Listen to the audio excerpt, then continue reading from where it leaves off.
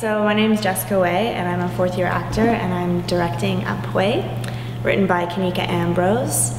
And it's a play about 4 women who have all gone through serious loss, all of different types. We have Zaid, whose grandmother, who she's very close with, has passed away, and then we have Eileen, and she's sort of had her first serious relationship and it's gone awry, and she tried to make it into something that it wasn't, and now she's dealing with the loss of not having him and not knowing what to do without him. And then we have Diane, who has lost her brother, who she was extremely close with, and he died in a car crash. And now she's trying to deal with the loss of him, and he actually, right before he dies, he kisses her. Sort of that weird moment right before you die where you know you're gonna die and you just sort of do whatever you want. And he loves her, but as a sister, but that's just the way it comes out. So she's really confused by that, and she has her husband who she just doesn't want anything to do with because she doesn't know how to talk to him about what happened. So there's that conflict going on. And then we have Janelle, who is sort of like the sunshine person in the play. She's a bit lighter, and her loss isn't as new. So she's still dealing with it, but it's a bit more, she's looking back and she's a bit happier, or not happier, but she can look back and not be as affected by it. And so her story is about her first love, this boy she met when she was like 11, and they started dating when they were like 11, and then when he was 15, he passed away from leukemia. So it's just about the 4 of them. They're not really connected, they don't know each other, but they're all dealing with this loss, and it's just about how everyone in the world, you never know what they're going through. And it's just them. He wants to be with me. I just know it. Diane, I'm not leaving. I can't believe you. You're jealous of me grieving over my own brother. But, Diane, I'm giving you some time to yourself. Isn't that what you want?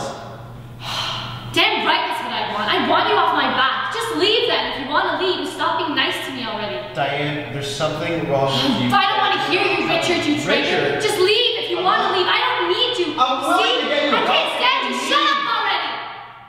No new messages. Martin, this will be the last time I call you because I am tired of making a complete fool out of myself.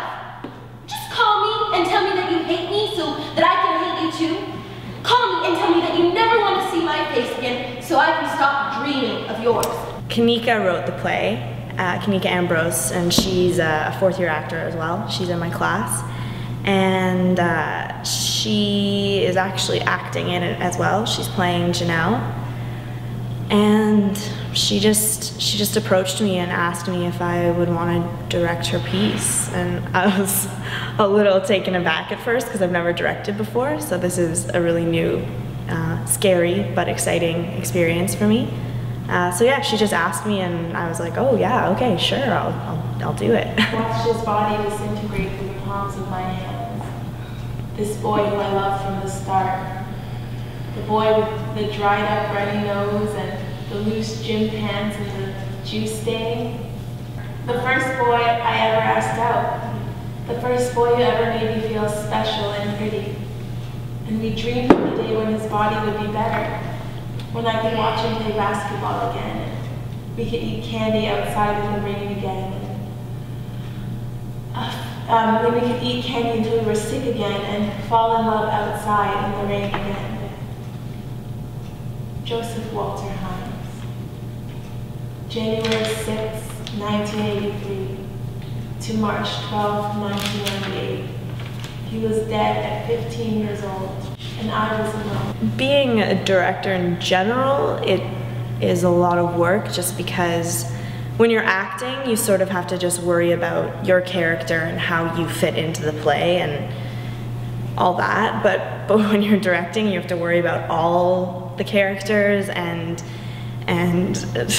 lighting and props and set and all that stuff that being an actor, you don't really have to worry about, you don't really have to know about, except for, oh, I use this prop and where do I get this prop from? So there's just a lot like visualizing to do and like figuring out how everything works on the stage and making sure the actors are happy and also making sure the writer, you're doing the play the way they want it to be done or would have wanted it to be done.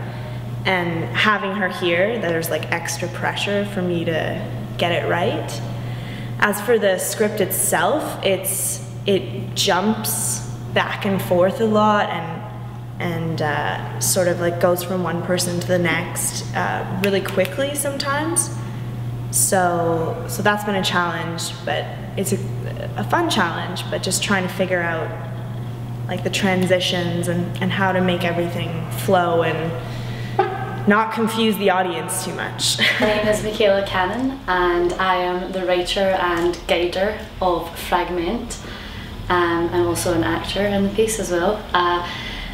Fragment is a movement piece that's performed by 10 actors. I started working on the story and the characters about 2 years ago, and I didn't really know what it was and kind of struggled with trying to fit it into a box with which I could work in, and started to write scenes with dialogue and really didn't get very far and wasn't very happy with the work that was produced and decided to leave it alone.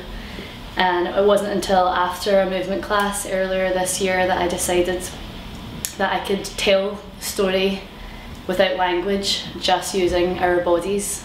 And so I decided to do that, and we began the work. We began the rehearsal process with a script that was loosely written. All of the scenes had been kind of defined by something, whether it was characters or relationships or a situation or a tone, and I guided the actors through various improvisations to really allow them to find the story and the relationships with each other, rather than me telling them exactly who these people were and how they kind of worked together. And from there I just kind of melded the story and the concepts and themes that I wanted to explore with their impulses and where they went naturally and organically, and somehow through rehearsals we've been able to work, I think, beautifully those two ideas together. So what you see on stage is really a piece that has grown from the improvisations I've guided the actors through. The production elements of this piece have been really important, and the designers who were in charge of those production elements have been very helpful and have had very open minds working on this. It hasn't been a finished, there hasn't been a finished script from the start with which to work, so things have changed. So props have been needed and then kind of deemed unnecessary, and the costumes have been really, they've kind of been designed from a dance point of view, so they're a lot more abstract than costumes that we would normally use for plays. They really kind of visualize whatever the character is going through, which is really cool to do. And the lighting and sound have been a really big part in kind of setting the piece, setting the tone for each new scene, because we don't have a lot of set pieces. So it's been really interesting to work this way, really fluidly together as a group, and it was really important for me working on this to use this opportunity to really allow everyone involved to do whatever they wanted to do before we have to go out into the real world. So I applaud everyone involved, and I'm really grateful for everyone's open minds and just kind of willingness to dive into the unknown with me.